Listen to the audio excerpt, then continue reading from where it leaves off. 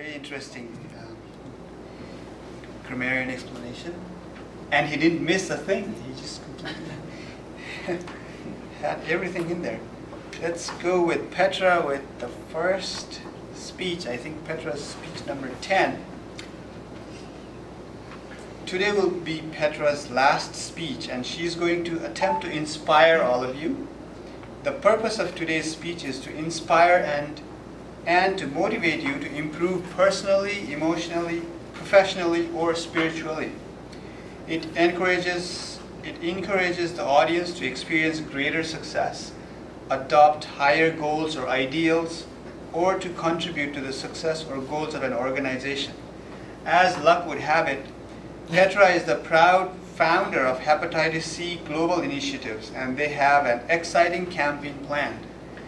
HepCGI is hopeful this plea will adopt volunteers and financial aid to help create education and awareness of this pandemic disease on a global scale. Please put your hands together for Petra Hoffman.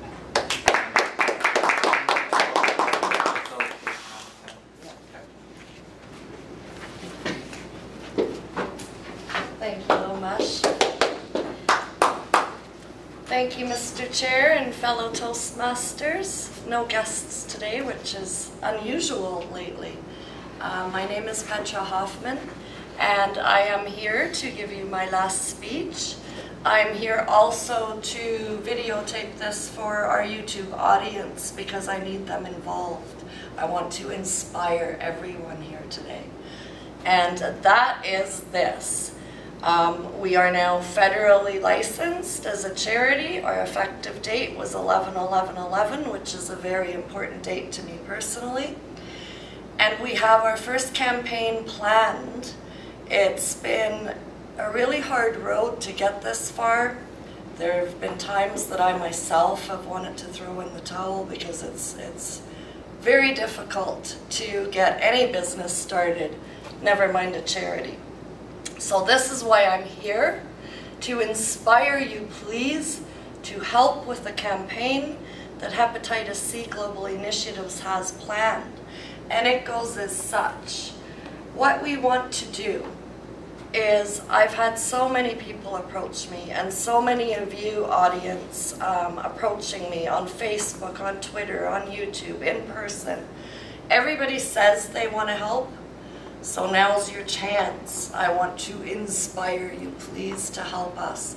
You can help us either financially, you can help us by volunteering for us, you can help us by spreading the word, Twitter it out, Facebook it out, YouTube it yourself. So here's what we plan to do. It's going to be easy. We're looking for funds to get t-shirts made up. I want to, rather than have it be focused solely on hepatitis C, because there is such a, these diseases, they feed off each other. And so what I want everyone to do is to get tested for everything. Not just hepatitis C, which is a separate test and one has to ask for, but to get tested for everything. And so what I'd like to call the campaign is Know Yourself and Know Your Health. And I want brochures made up that state that on the cover, so it's not about just hepatitis C where you hand someone a brochure and it's going to go in the garbage because it doesn't affect them or because it's such a stigmatized disease. We need brochures made up, we need flyers made up, we need posters made up, we need t-shirts, we need hats, we need signs. I want to start in the greater region of Vancouver, BC. We're in Vancouver, British Columbia, Canada.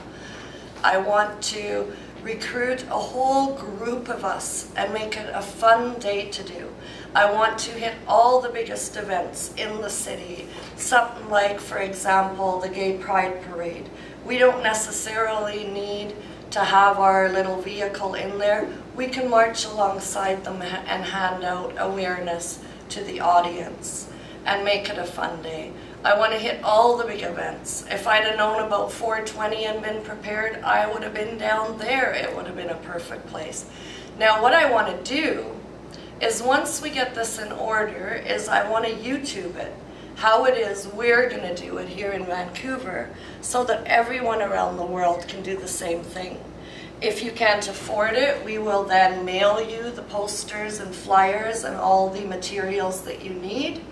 I want you then in all your cities all around the world to follow the same example, do the same thing. We need to raise awareness. There are lots of new treatments on the market that are coming to market. There is a new cure out right now that's the 3-tier treatment that is seeing some very positive results and so many more being worked on. However, 1 in 12 people has this disease globally. Most don't know they have it. It's time they find out whether they have it or not, because you're spreading it. I had it over 20 years and I didn't know, and who knows who I would have infected. So I need everybody's help. I cannot do this alone. Hepatitis C global initiatives cannot do this alone. We need everybody's help globally and here in the community. We need to branch out into the community. I also want to offer businesses such as yours here within the community that when we do have some events planned, and you have the info tables, I will invite all of you or anyone who's interested in applying. Make sure that you apply with us. We have a fundraiser that is running now. I'm running it through a company called Indiegogo. It's been running for about 6 or 7 days. We have 0 funds so far. No volunteers have stepped up to the plate. I need to get it out there. I'm going to put links on our website. I'm going to put links on the YouTube. And there will be links for this everywhere. So if you want to get involved, you've all said that you do want to get involved, please, now is the time to step up, be inspired, change your life, do something that's going to make you feel good and that's always going to be a part of your own resume. And like I say, if you're at home and you're too sick to help, you're at home on your computer, you're watching this now, spread the word, help us spread the word, keep it going, keep it moving, and let's get everyone on board. I really want to see this work. We have many other campaigns that we want to do, but I want to start with this one because it's the most important, is to educate the world. And I thank each and every one of you for being here, for having inspired me, for being my backbone, and giving me all your feedback, love, and support. I thank you all very, very much.